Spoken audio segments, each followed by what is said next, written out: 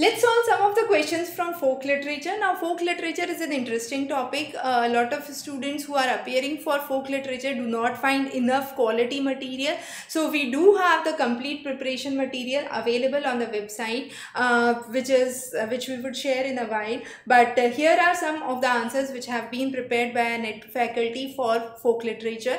So, let's discuss some of these questions which were asked in 2023. So, the first question is, from which among the following states that Sohrai Khovar Painting hail, which recently got a GI tag? Now note that this is a question which is asked from the contemporary section. Now this is a painting from Jharkhand. It is known for its traditional and mural arts. Really important. The local available soils of different color in Hazaribagh region of Jharkhand is used to create these kind of paintings, and therefore it depicts the rich and strong cultural heritage of the region. So GI tag being given in the recent is really important.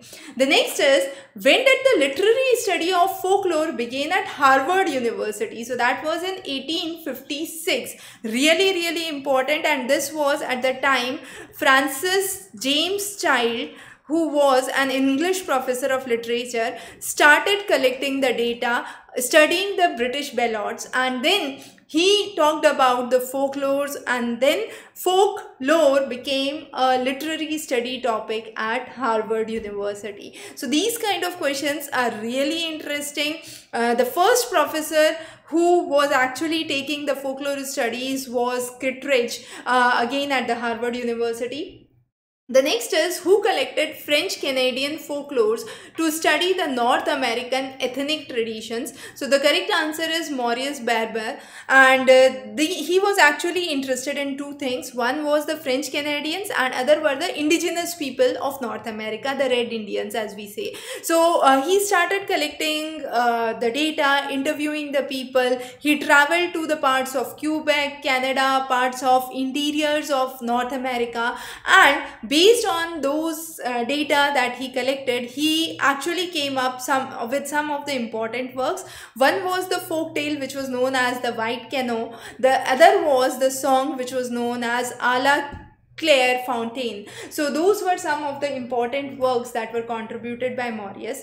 Acculturation, very important. So acculturation is actually a process of cultural change that happens when two or more cultures come in contact. So let's say this is region A, this is region B. Both of them have different culture. When they come together, what would happen? So this would be an extremely dynamic situation, because the things that are followed in that culture are not common in this culture, but ultimately this would lead to a highly creative system, because both the things would try to adopt something or the other, and this actually comes with contact. It comes with relative power and the individual characteristics of both the groups.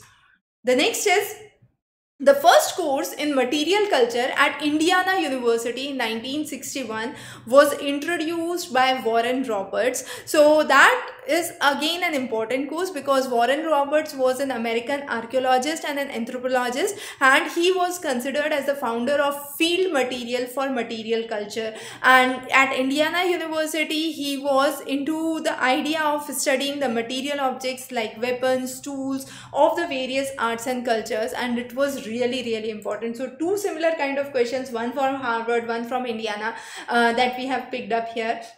Now, if you want to practice more, go on to Doorstep Tutor, scroll down to the list of subjects, and here you would see folk literature as one of the subjects. You can click on view programs and you would have the complete list of the content which would be available. In case you have any questions or queries, feel free to connect back to us. Thanks for joining in today.